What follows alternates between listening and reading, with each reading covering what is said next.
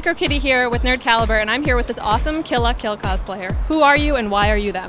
I am Gavin Davidson, and I'm cosplaying Takarada because he's the Doge King, king of money. And we actually just got kicked out of KonectiCon because of your costume. How do you feel about that? Well, kicked out is strong, but they told me to leave, and that's nonsense. Okay, and how do you feel about the nakedness in Kill in general? I love it. I love it personally. And sexism is over because everybody's naked.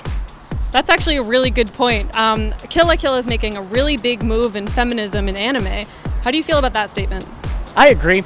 I do agree that it is making a big move, but there's the points of feminism where people are happy about it, and then there's others that it doesn't matter. It doesn't matter. That they're trying to say that the Nudist Beach members are there just to make it okay for what else is in the show.